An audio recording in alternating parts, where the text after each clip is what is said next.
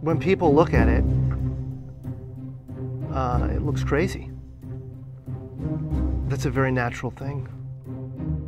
Sometimes when we look at it, it looks crazy. It is the result of reasoned engineering thought, but it still looks crazy.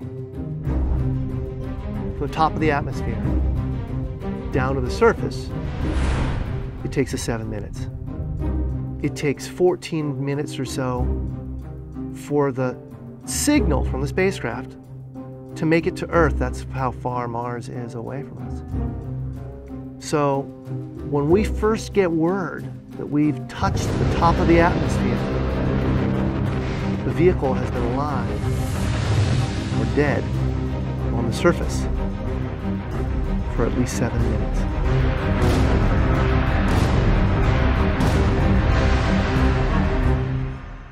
Entry, descent, and landing, also known as EDL, is referred to as the 7 minutes of terror because we've got literally 7 minutes to get from the top of the atmosphere to the surface of Mars, going from 13,000 miles an hour to 0 in perfect sequence, perfect choreography, perfect timing, and the computer has to do it all by itself with no help from the ground. If any one thing doesn't work just right, it's game over.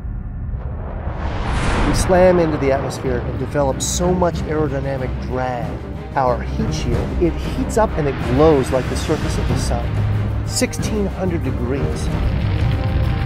During entry, the vehicle is not only slowing down violently through the atmosphere, but also we are guiding it like an airplane to be able to land in a very narrow, constrained space. This is one of the biggest challenges that we're facing, and one that we had never attempted on Mars.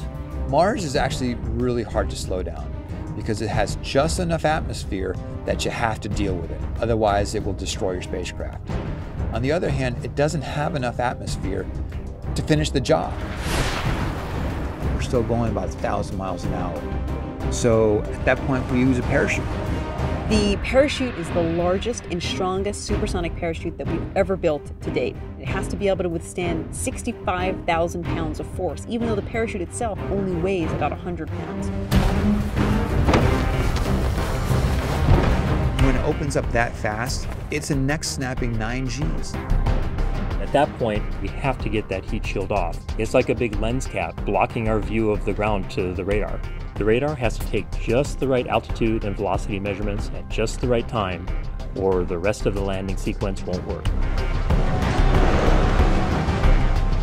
This big, huge parachute that we've got, it'll only slow us down to about 200 miles an hour. And that's not slow enough to land. So we have no choice, but we've got to cut it off and then come down in rockets. Once we turn those rocket motors on, if we don't do something, we're just going to smack right back into the parachute.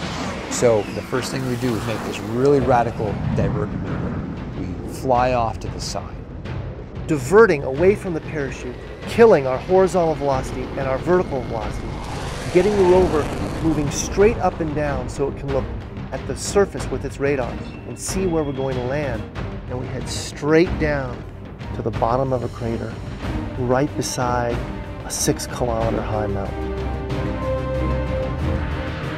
We can't get those rocket engines too close to the ground, because if we were to descend propulsively with our engines all the way to the ground, we would essentially create this massive dust cloud. That dust cloud could then go and land on the rover. It could damage mechanisms and it could damage instruments. So the way we solve that problem is by using the sky crane maneuver. 20 meters above the surface, we have to lower the rover below us on a tether that's 21 feet long, and then gently deposit it on its wheels on the surface. As the rover touches down and is now on the ground, the descent stage is in a collision course with the rover. We must cut the bridle immediately and fly the descent stage to a safe distance from the rover.